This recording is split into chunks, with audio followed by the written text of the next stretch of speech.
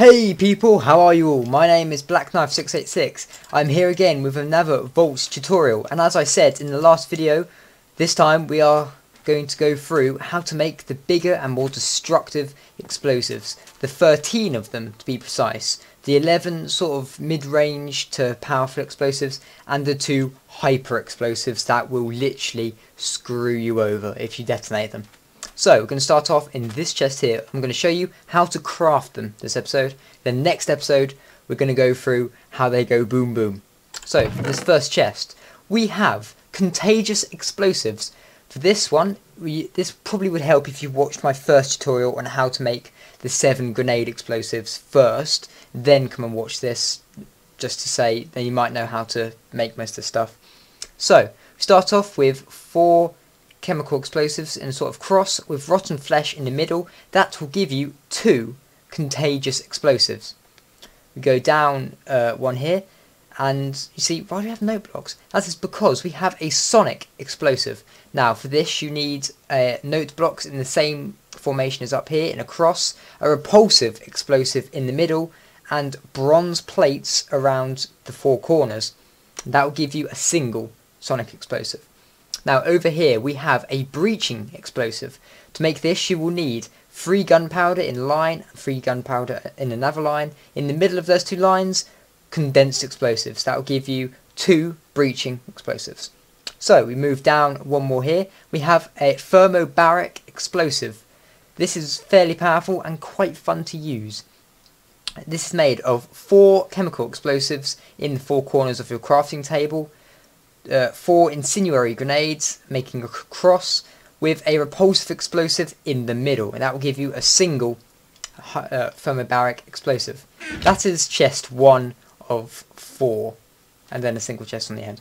Move on here. We have an EMP explosive. Anyway, to make this explosive you will need 4 redstone in the corners of your crafting table with batteries making a cross.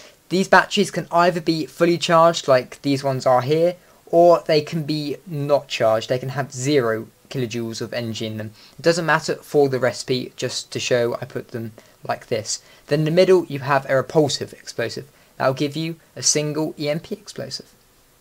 Now move across one. We have an exothermic explosion. You need a single glass block in the middle, and surrounding it you'll need 8 incendiary explosives. I went off a bit there. It's 8 incendiary explosives to give you a single exothermic explosive.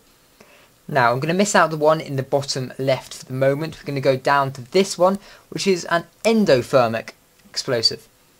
Now we have an attractive explosive with a cross of snow. It has to be snow either side of it, with ice filling up the 4 corner slots. That will give you a single endothermic explosive.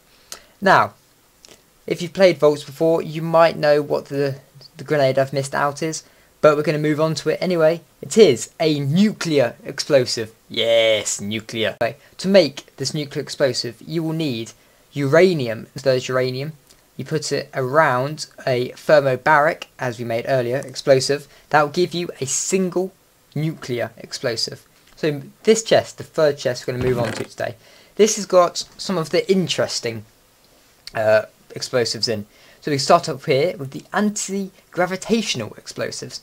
What we need is 8 Eye of Enders surrounding a repulsive explosive. That will give you a single anti-gravitational explosive. If we move down one, we end up with the Ender explosive.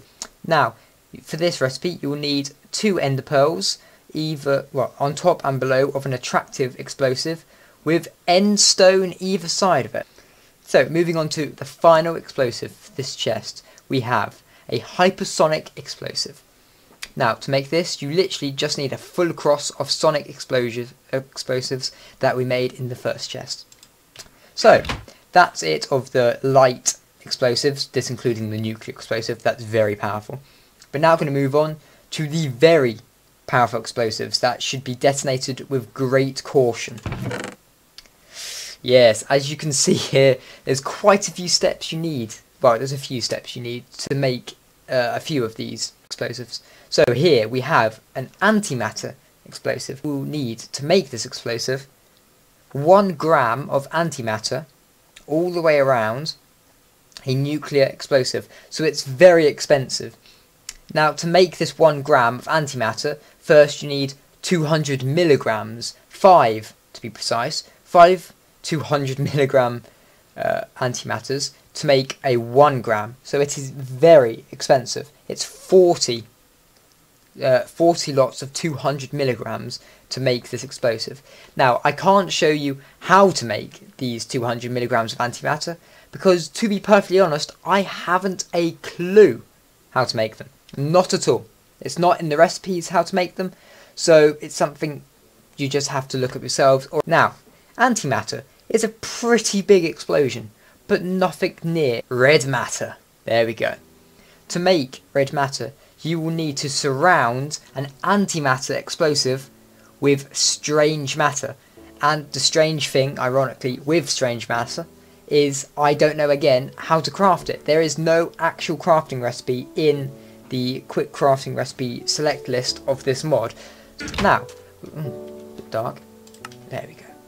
So we've covered all the types of explosives now, but you might be thinking, if these explosives are quite big, I don't want to be anywhere near them when they go off.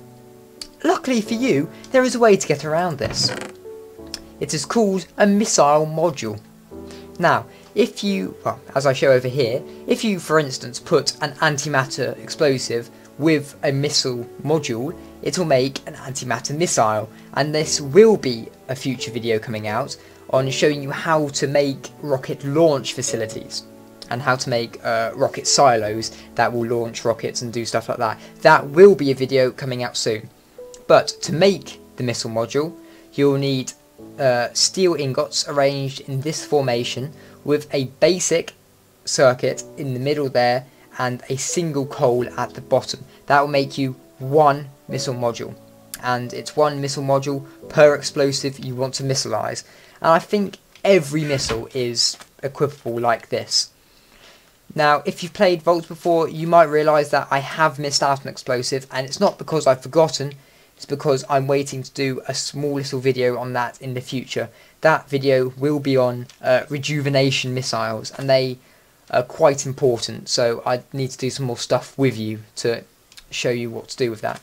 So hopefully this guide has been informative and a little bit helpful, and I hope that there will be Voltz worlds throughout Minecraft here, just blowing up with loads of antimatter explosives. Not for the people you're bombing, of course, that's not nice at all.